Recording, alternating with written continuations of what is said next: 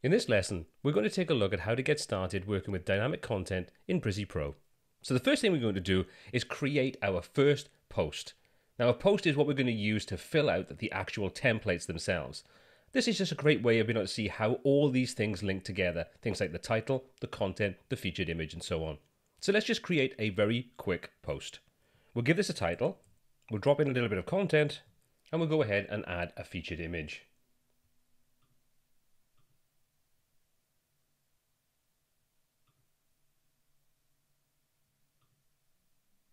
Okay, cool. Once we've done that, we've now set everything up we need.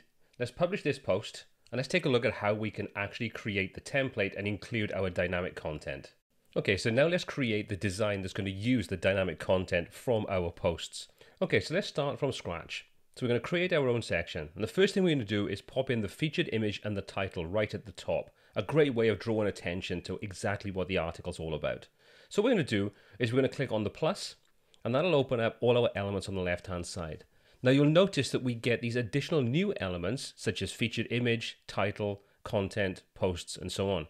These are unique elements when working with dynamic content inside templates. So we can use these elements to very quickly and easily build up our page using dynamic information. So for example, let's just pull the title in to start off with. We'll drag the element over and you can see there's our sample post for Brizy, what we just created. Next up, if we want to include the featured image, we can do exactly the same thing. We'll just drag the featured image over, drop that in place, and now our featured image and our title are all set up.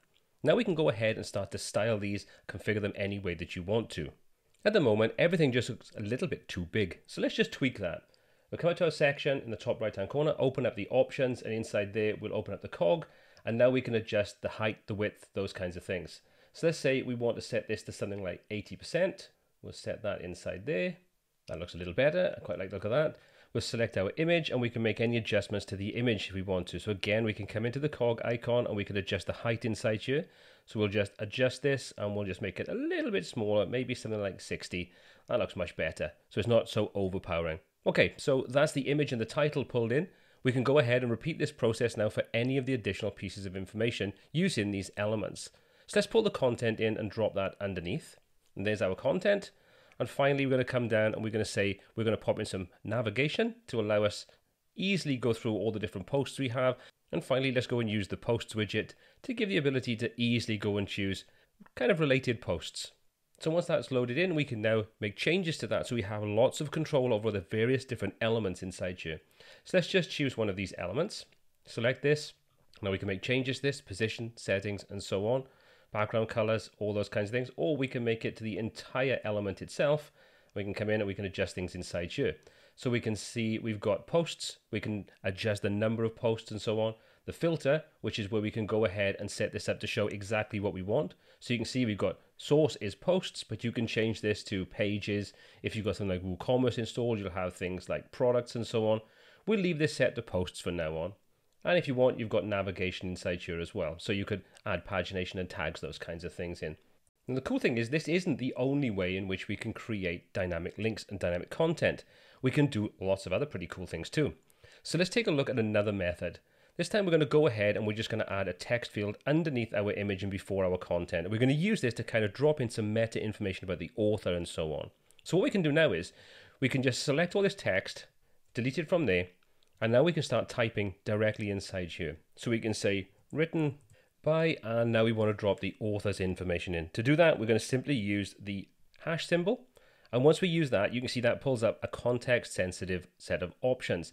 Inside there, now we've got things like post title, content, excerpt, date, time, so on. Lots of useful pieces of information. So we want, in this example, the author name.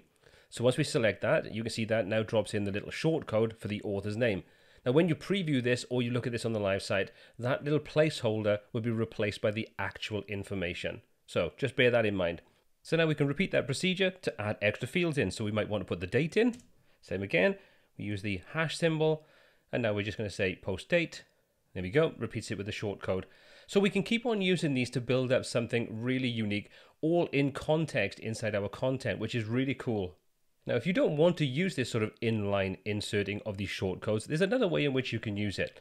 Let's remove what we have by here.